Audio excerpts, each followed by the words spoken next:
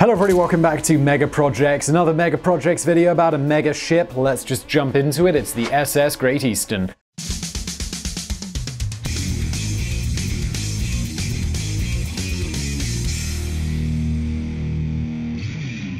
Long before the Titanic, another Leviathan emerged from a British shipyard. The name SS Great Eastern might not be as widely known as the doomed monster that sailed across the Atlantic in 1912. But it really should be. When it appeared out of the Millwall Ironworks on the River Thames in London in 1859, it was, by a considerable distance, the largest ship in the world, a title it would retain for 4 decades. But it wasn't just its size that made it stand out. This was a ship of firsts, a true pioneer, and one that laid the foundations for the modern steamships that would come. But was it too ahead of its time? As astonishing as this ship was, its ocean life was far from smooth sailing.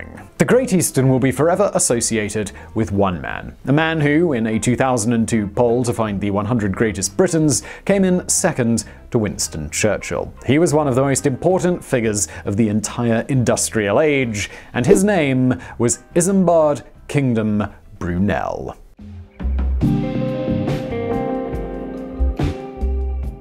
If you're scratching your head wondering why you've never come across the name of the second most important Briton who has ever lived, you're probably not alone. While his work was utterly groundbreaking and changed many aspects of Britain, his death over 150 years ago has led to his name dimming somewhat. This was a man who designed the first ever tunnel into the River Thames and countless bridges across Britain, of which the Clifton Suspension Bridge in Bristol is perhaps the most iconic. But he is probably best remembered for his work on the Great Western Train Line, which ran from West London to Bristol and eventually on to Exeter. Brunel's original plan was for the passengers to be able to purchase a ticket at London Paddington that would transport them all the way to New York, first by rail and then by ship. While the transatlantic section never completely got off the ground, the railway that was built was a true marvel and included beautiful aqueducts along the way, brand new purpose-built stations, and the world's longest tunnel at the time, known as the Box Tunnel, which ran for 2.95 kilometers. His atmospheric railway, the crude early form of railway using air pressure, proved to be unsuccessful and was one of many instances where Brunel was operating quite simply in a different age to those around him. His exploits made him hugely famous and ignited an innovative spark in Britain at the time, and that's why he's Britain's second greatest.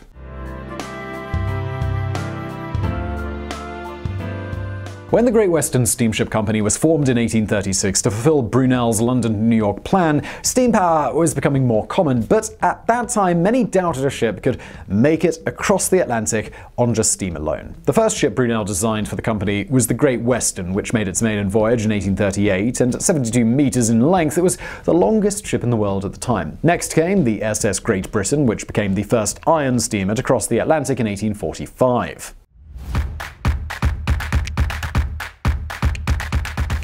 The Great Western and Great Britain had both proven to be successful, and before long, Brunel turned his attention to a journey far more ambitious than simply crossing the Atlantic.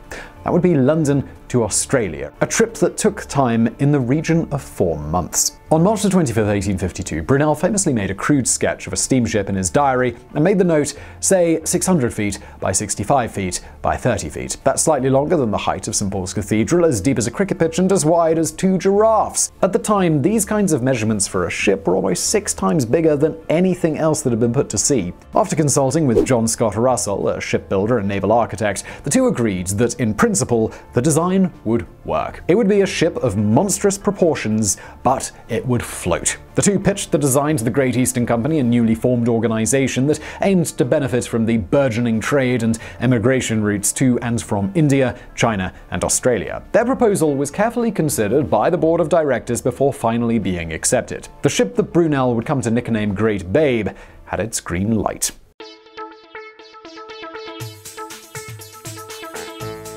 By 1854, work was set to begin on the SS Great Eastern. Brunel had estimated the cost to be £500,000, about £55.8 million today, but Russell's tender came out even less at a total of £377,200. £275,200 of that for the hull, £60,000 for the screw engines and boilers, and £42,000 for the paddle engines and boilers. With the finances settled, the first real dilemma the project faced was where to build such an enormous ship. The initial contract had called for it to be constructed in a dock, dock, but no such dock currently existed, and the estimated £8,000 to £10,000, £900,000 to £1.1 million today to build one seemed excessive. Instead, the Great Eastern would be built side-on at the Millwall Ironworks on the River Thames, then would be lowered into the water by a mechanical slipway, which Isambard Kingdom Brunel needed to design and build. The monstrous vessel began to take shape on May 1, 1854, when its keel was laid down. The first all-iron ship, the Vulcan, had appeared in 1819, but this was a small-scale barge used on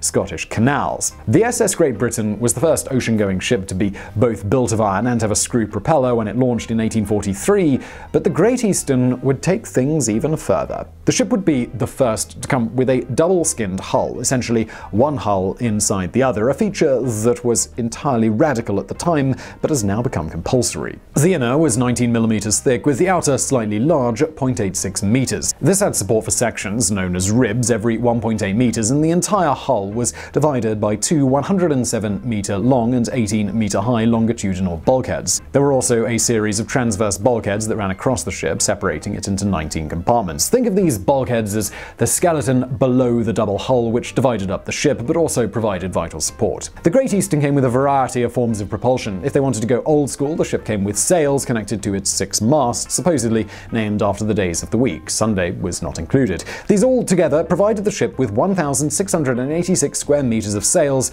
a size a little bigger than an ice hockey rink. But the Great Eastern was not designed as a traditional sailing ship. Its two other forms of propulsion were the two giant paddle wheels, each measuring 17 meters in diameter, which were powered by 4 steam engines, and the 4-bladed screw propeller, which was 7.3 meters across, powered by an additional steam engine. Altogether, this meant the Great Eastern had around 8,000 horsepower and a maximum speed of 13 knots. To put that in perspective, a modern car will probably only have around 100 to a few hundred horsepower.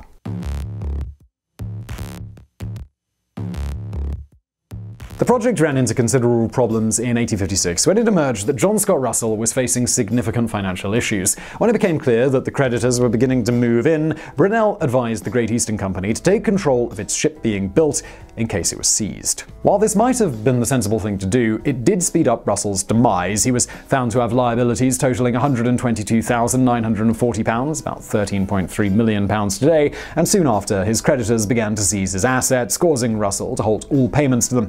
It was agreed that he could complete the contract he was currently working on before his company was liquidated. However, he sent a statement to the Great Eastern Company in which he said he would withdraw from the contract, and in doing so would hand the skeletal ship to the company, who could do with it as they wished. The company had little choice but to carry on, but this slowed the pace of construction drastically. As 1857 was drawing to a close, with Brunel still not completely satisfied, pressure began to build from the directors of the company. Eventually he relented and said the ship would launch on the 3rd of November, 1857.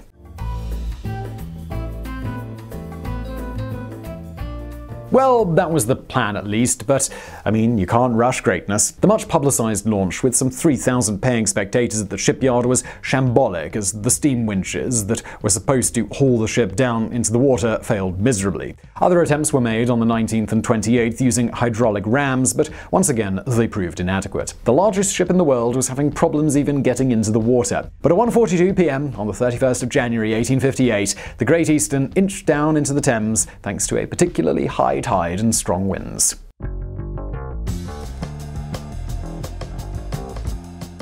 While history remembers the ship as the Great Eastern, it had in fact been christened Leviathan and was changed a year after its launch. She was by far the largest ship ever, measuring 211 meters long, 25 meters wide, and had an unloaded draft of 6.1 meters. The Great Eastern displaced a mighty 32,000 tons if fully loaded.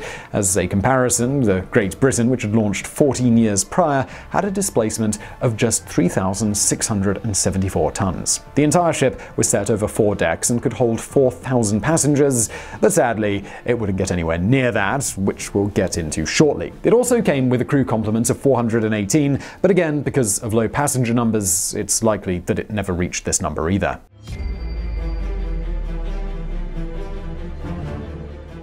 Sailors are a bit of a superstitious bunch, and the Great Eastern had a rocky start. Firstly, while cruising down the Thames on its maiden voyage, a huge explosion on board blew one of its funnels into the air. It was found that the feedwater heater's steam exhaust valve had been mistakenly closed, and the power had been exacerbated by the ship's strong bulkheads. The exact number of those who died ranges between 5 and 10, depending on which source you look at. This was about as bad a start as you can imagine. A few months later, another omen manifested itself when the ship's captain, William Harrison, drowned in an incident involving a different boat off the English coast.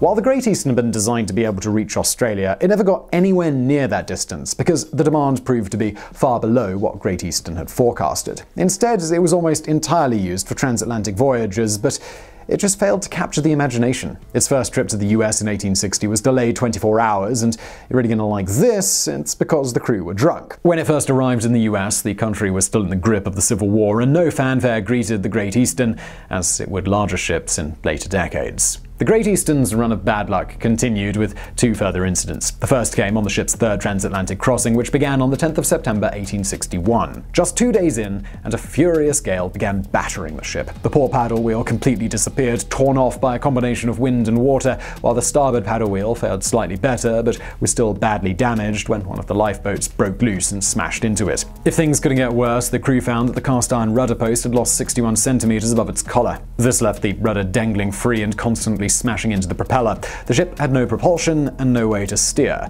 In technical terms, that means they were absolutely screwed. To make matters worse, the captain's efforts to revive the ship had little to no effect, and it wasn't until the crew themselves began to intervene that Hamilton E. Towle, an American civil engineer who was traveling on board, was allowed to try an ingenious plan involving plenty of chain and, no doubt, a great deal of intellect. And it worked. With its limited movement, the Great Eastern limped back to Ireland for major repairs. On the 17th of August 1862, while creeping through Long Island Sound near New York, a lower rumble was heard. The pilot, who had come on board to steer the ship through his native waters, stated that they had probably rubbed up against the northeast rips. The crew member was dispatched below, but reported no flooding, and the ship eventually made it to New York. However, in the cold light of day, things looked rather different. The rocks that the ship had rubbed up against had left a gash 2.7 meters wide and 25 meters long. It would be months until the ship could be repaired, and those rocks have since been renamed Great Eastern Rocks.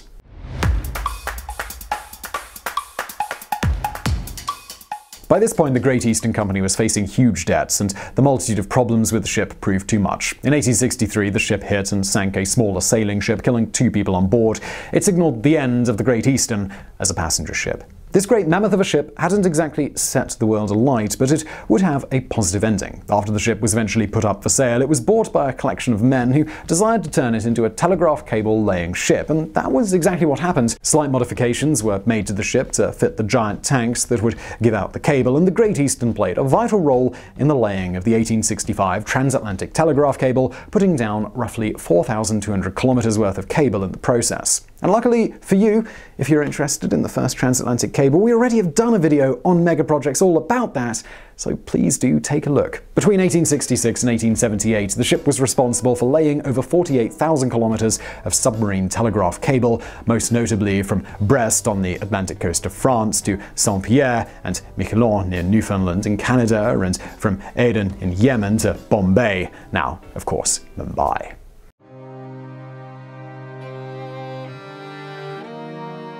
After her exploits around the world, there was a brief idea of bringing her back into passenger service, but this idea never went anywhere, and she was eventually scrapped at a shipyard in the River Mersey, a process that took a full 18 months to complete, ending in 1890. What had once been the largest ship in the world was reduced to just scrap metal. If that sounds a little sad, well, there is one nice story to end with. At the time, Everton Football Club, who then played at Anfield Stadium, were on the lookout for a flagpole, and what they found came directly from the Great Eastern. That flagpole still stands today, nearly 130 years later, above Anfield, which, of course, is now home to Everton's hated rivals, Liverpool. And there we have it, a ship so forward-thinking it became a bit of a white elephant. It faced so many problems that it's difficult to view it as a great success, but historians tend to put a lot of the issues down to the economics at the time rather than engineering faults. In truth, it was a ship that could never live up to its size and expense. Brunel died just before the ship's maiden voyage and never saw the many catastrophes that would befall the ship that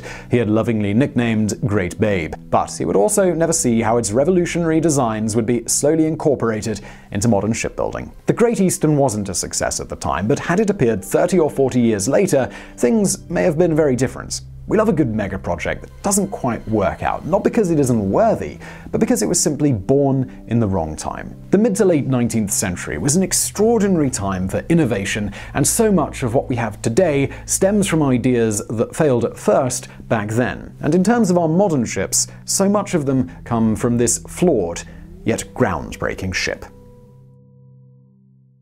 So I really hope you found that video interesting. If you did, please do hit that thumbs up button below. Don't forget to subscribe. If you've got a suggestion for a future mega project, you know what to do. Leave it in the comments below, upvote the ones you like, and thank you for watching.